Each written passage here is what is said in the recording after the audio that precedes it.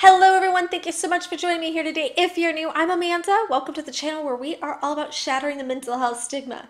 If you haven't already, before we continue, make sure you make sweet love to that subscribe button so you're not missing any of these song reactions, any of my vlogs about my mental health journey, or any of my celebrity interviews about their mental health journeys.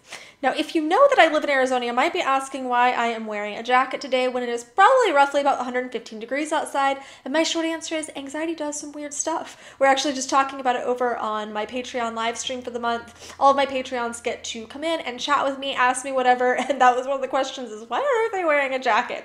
That is the answer. But if you want to be a part of these live streams moving forward, you want to make song reactions and get priority responses, you want to ask me literally anything, you want to ask my celebrity guests different questions, make sure that you check out my Patreon. You can also see what I'm up to with my mental health outreach and, of course, be a part of that journey and that outreach. So I'm going to link that in the description below. Today's reaction is a request from my longest standing Patreon, Bonnie Chuck. Thank you so much for requesting the song and for supporting me from the very beginning.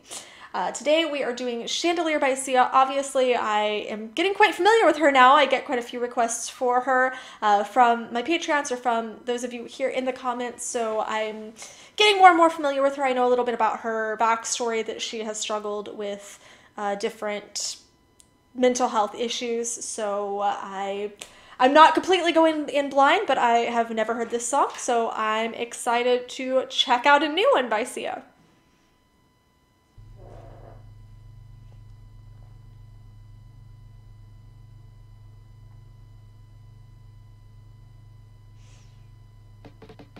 Party girls, don't get hurt, can't feel anything. When will I learn? I push it down, push it down. Yeah, you do. I'm the one for a good time call, phone's blowing up. Ring on my doorbell, I feel the love, I feel the love. 1, 2, 3, 1, 2, 3, drink. 1, 2, 3, 1, 2, 3, drink. 1, 2, 3, 1, 2, 3, drink. Turn back till I lose God. I'm gonna swim from the chandelier, from the chandelier. I'm gonna live How does she do that? like tomorrow doesn't exist, like it doesn't exist. Gonna fly like a bird of the night. Feel my tears as they fly. I'm gonna swim from the chandelier, from the chandelier. But I'm holding on for dear life. Won't look down. So I'm curious when she says swing from the chandelier, if she is referring to, oh, that free party girl, or if she's referring to suicide, because I can kind of see if she is saying, if she wants people to think that she means having fun and cutting loose by swinging from the chandelier, but at the same time, really inside she's feeling broken and she's contemplating suicide. Obviously, this is a reference to, I'm not sure if it's addiction or alcoholism. She said a drink, so I'm assuming alcoholism, but I can see the parallels also with addiction, where, I mean, I guess it all kind of falls into the same category in many ways, where you feel like you're totally unstoppable. You feel like there's nothing on earth that could take the pain away other than this vice, than this unhealthy coping mechanism. And then you kind of get hit with it. The next day you get hit with the guilt and the shame and all of the physical side effects that come with coming down, and that's a very harsh reality. But I don't know, when she says swing from the chandelier, if she's talking specifically about suicide or if she's talking about that party girl facade that we put on, because people think that when you're a party person like that, you're fun, and you almost feed on that feedback, because you put out this energy, you put out on this mask, and you become this different person. And because people jive with that energy, they're giving you validation, and then it just kind of worsens the situation. It perpetuates the cycle. I'm going to rewind a couple seconds here. Won't look down, won't open my eyes. Keep my glass full until morning light. 'Cause I'm just holding on for tonight. Help me, I'm holding on for dear life. Won't look down, won't open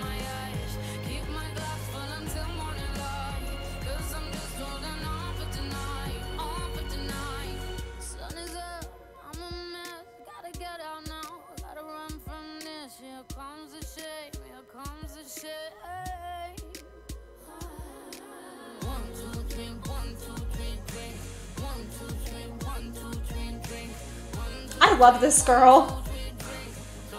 She's so random. I love it.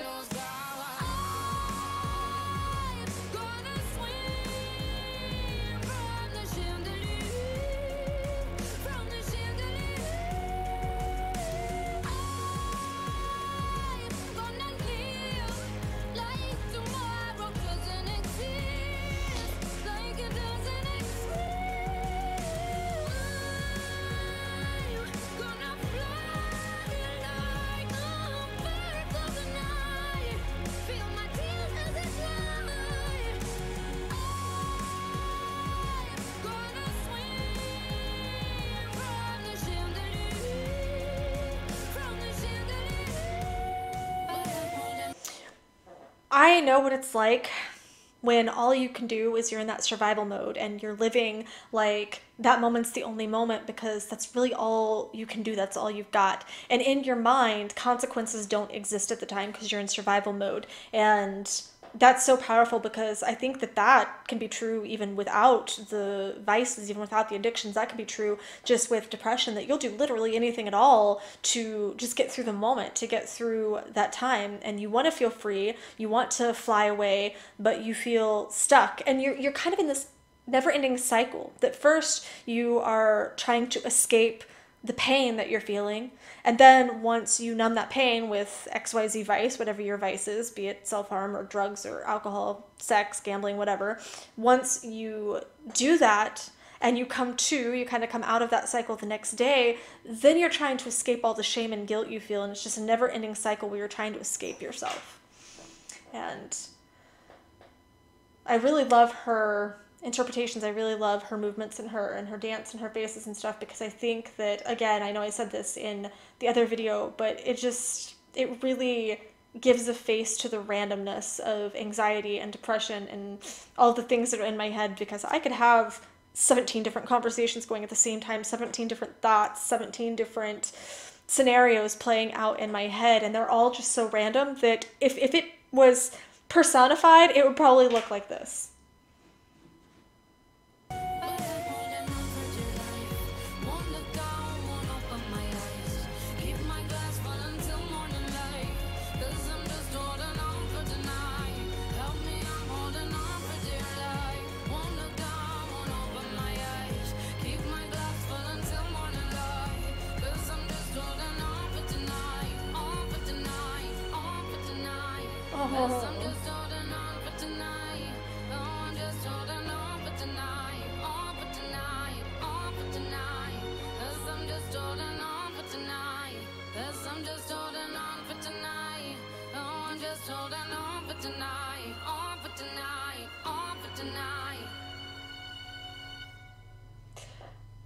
I feel like she's trying to, at the end there, curtsy and say, okay, I'm done.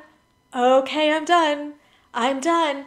And in my mind, every time I did that, every time I would self-harm, every time I would use, when I was doing cocaine, I was that same way. Okay, I'm done this time.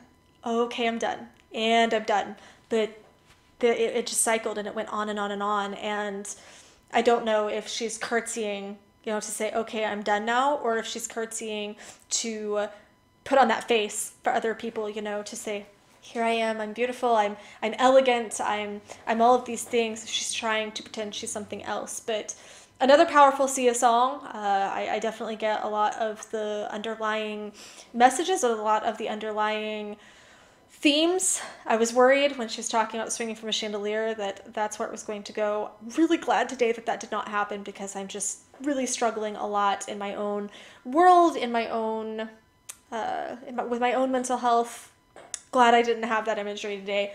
But like I said, I don't know if that's what she was really talking about, or if she was talking... I remember there's a Clint Eastwood movie, Any Which Way You Can, where he's trying to show off for the girl and he's literally swinging from the chandelier. So honestly, that was the first thought that went into my mind, and then I realized, oh, maybe it wasn't meant to be interpreted like that. And then the more the song went on, the more I started thinking, I think that she was talking about, unfortunately, ending her life. And I'm glad that that was not the finale of this video. I'm glad that she survived, and obviously I know now that Sia did survive her own demons. She did overcome a lot as far as as far as addiction and stuff, I know that she had her own battles, and I'm glad that she overcame that. But the just keep your glass full.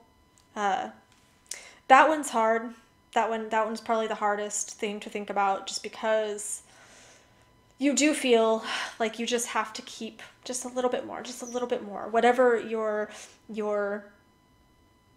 drug of choice is, or alcohol or whatever, you just feel like, okay, just a little bit more to get me by, just a little bit more to get me by. And a little bit more is never a little bit more, is it?